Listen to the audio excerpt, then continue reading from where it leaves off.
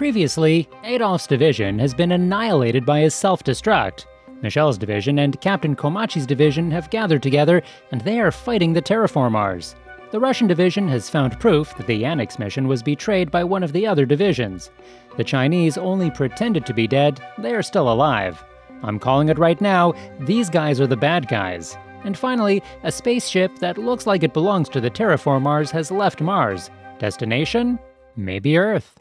Akari and Michel are back-to-back against a whole lot of terraformars. And yes, we heard you, these terraformars really do look like Obunga. Maybe these are all Obama's descendants. Anyways, Akari and Michel are both extremely powerful and well-trained, which means they kick ass. Michel recalls seeing Akari with a boy struggling with the alien virus. That boy. To save him is Akari's motivation. Michel calls Akari an idiot for making that promise to that kid. And you know what that means. She's starting to develop feelings for him. Some terraformars try to kill Akari, but Alex uses his baseball skills to save him. But Akari's mutant drug runs out, so Michel rushes to save him. But Akari is an anime protagonist, so remember this, they always get up. Now, if you remember, Akari can use his mutant powers without the drug. He just needed the drug to stabilize his mentality. So, Akari activates his power to a huge explosion. Fueled with the desire to save the boy, Akari goes to fight the special mutant terraformar. Despite having his ass kicked, he still somehow manages to beat it. When Michel comes to hold him, his hand somehow finds its way to her breast. I'm surprised she hasn't kicked his ass for this. Once they beat the rest of the enemies, Akari is put to rest while the others regroup. Michel tells Captain Komachi that Adolf's division is probably annihilated. They continue journeying for the next 6 days without being attacked by the terraformars. Captain Komachi leads the combined two divisions towards the main Annex ship. On the way, Komachi has a few backstory flashbacks. He thinks about the Chinese leader Liu, and how friendly and outgoing he was. Komachi really trusted Liu. Down on Earth, the leader of NASA reveals to the international leaders that the Annex project was not meant to study the terraformars. It was meant as a trial experiment for the humans who have been given mutation powers. Back on Mars, Michel starts behaving more open and warmly in front of Akari. Komachi is shocked to see this because Michel is usually a cold-hearted tsundere. Meanwhile, the Russian division, led by Sylvester, finds more rooms inside the Martian pyramid with blueprints and designs. There are charts detailing the human anatomy. All the 6 officers know that the terraformars are interested in human bodies. So why were the Chinese division's bodies all burnt up? Michel and Komachi start suspecting that the Chinese are still alive and probably the traitors to this mission. And yes, that's true. The Chinese have reached the main Annex ship and they are acting in secret. They are attacked by a horde of terraformars, but their leader, Liu, is very chill about it. They use a targeted missile system like the red light green light stuff to kill these enemies. Captain Komachi's team also reaches near the location. Seeing the Chinese division there, Komachi feels betrayed by Liu. He contacts Earth for further instructions. But Liu realizes that they have been caught, so he uses a jamming device to stop their communication. Liu contacts them and reveals that they, the Chinese, were the ones who brought the 6 terraformars on board before they even arrived on Mars.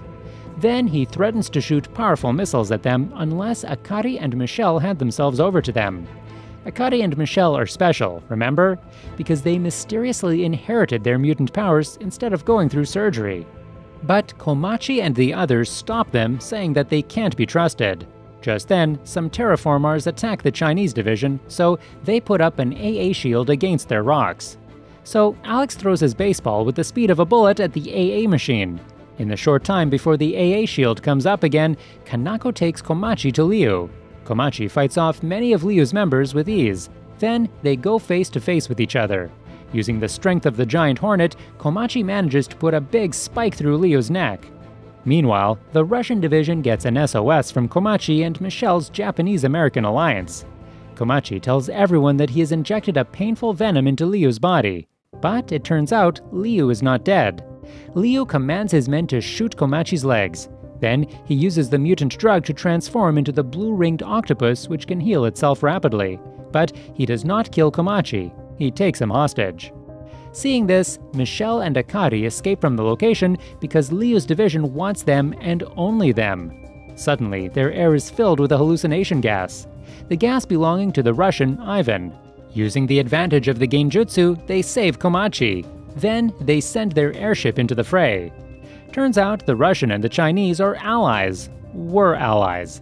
Now, the Russians are turning their backs on the Chinese because of how the Chinese have betrayed everyone. Meanwhile, Michel and the others rush toward the Roman division to gain reinforcements. Sylvester is angry at Liu and the Chinese for teaching the terraformars so much about humanity. Despite being allies on Earth, he is now ready to kick ass. After all, he has a family to protect. The Chinese bombard Sylvester with a barrage of missiles. But Sylvester is an old man in a battle anime, so naturally he's super tough and he destroys the missiles instead. Meanwhile, Sylvester's son-in-law, Alexander, sneaks into the Annex ship. Honestly, I'm surprised anyone has the courage to marry Sylvester's daughter. Down on Earth, Ichiro reveals that his country has secured Professor Honda. In the process, he reveals that Honda was the one who created Akari. All the world leaders are shocked to hear that an important scientist like Honda is now under Japanese control. Meanwhile, the two bosses, Sylvester and Liu, start fighting. So, the mini-bosses from both sides engage each other. Liu gains the upper hand and knocks out Sylvester. The Chinese mini-bosses also defeat the Russian ones. Down on Earth, the U-NASA leader tries to bring Professor Honda into the meeting, but Prime Minister Ichiro is tough on the matter and he decides to keep Honda as his trump card. Up on Mars, Liu takes the defeated Russian members hostage. While being held, Sylvester thinks about his conversation with the Russian president. Sylvester and his team found something important in the pyramids. What it was won't be revealed now, for suspense purposes, of course. Sylvester regains his strength and goes to fight Liu. When Liu grabs him using the tentacles, Sylvester cuts off both their limbs. Then he starts breaking Liu's body with his legs. So Liu starts spewing his octopus poison. Just then, Alexander comes out of the annex. He threatens to shoot the communication jamming tower with the missiles. If that happens, then all the divisions will be able to contact Earth and tell them that the Chinese have betrayed them. So one of the Chinese girls, Chun-Li, comes forward and she starts stripping. Is Chun-Li trying to seduce? Okay, no, it's just her powers. Chun-Li disappears and appears behind Alexander and almost kills him. But one of the Russians stops them. Then suddenly, a strange light comes and stops Chun-Li. The sky suddenly goes dark. Let's not forget that we're on Mars, and they are here to fight terraformars. And the terraformars are here, in massive numbers.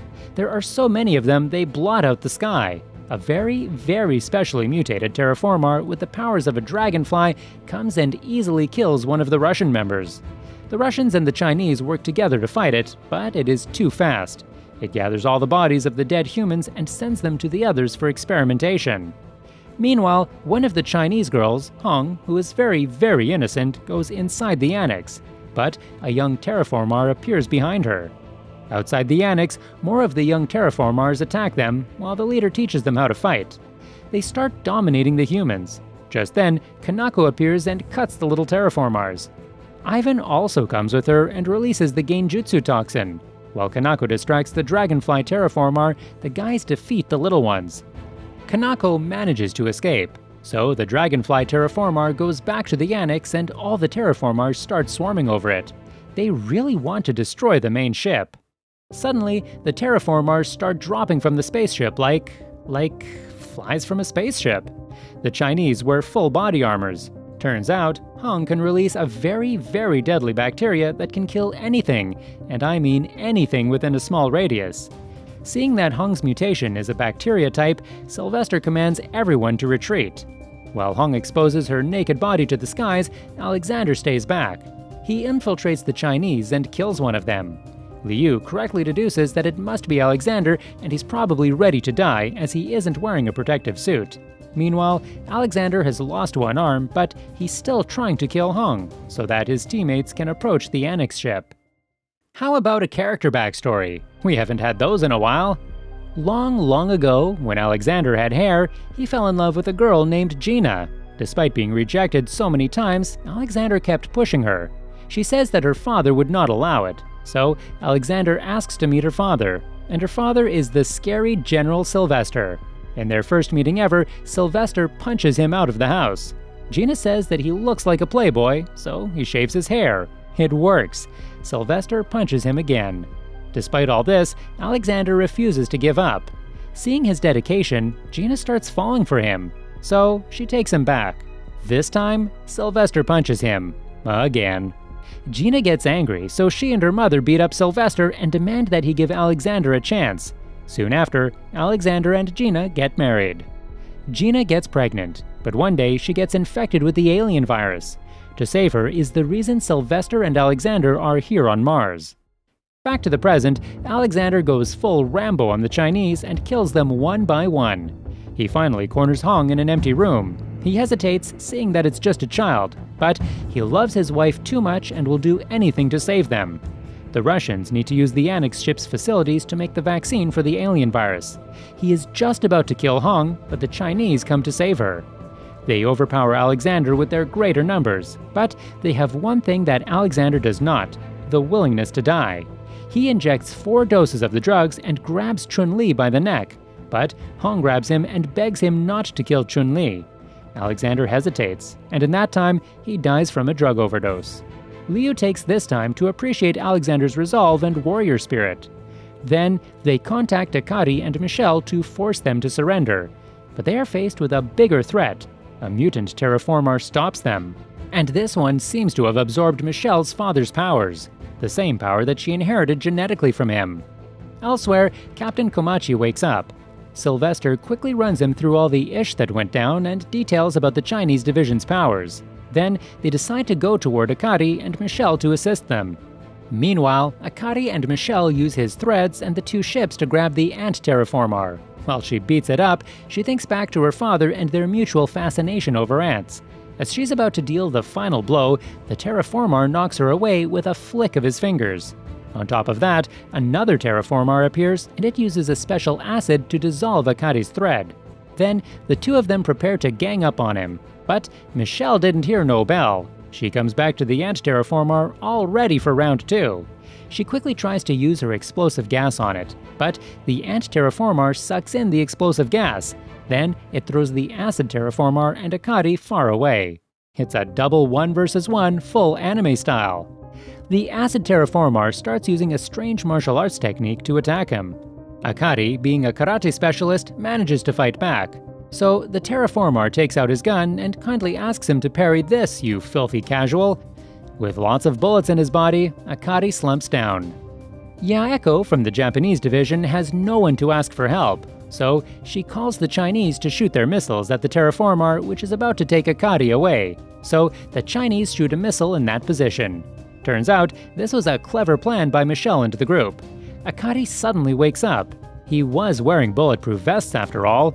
He uses his threads to bring the missile down. It's actually empty. It turns out, when Alexander snuck into the Annex spaceship, he removed the warhead from the missiles, and instead, he put a weapon that was very special to Akari. Alexander knew that the Chinese would shoot at Akari if the terraformers were going to take him. Akari thanks Alexander for working so hard to get the weapon to him. The weapon is a specially forged ninja blade meant for someone like Akari to use. It's now a proper showdown between him and the acid terraformer. Link to part 3 and other episodes will be on the pinned comment below once it's up. Thanks for watching!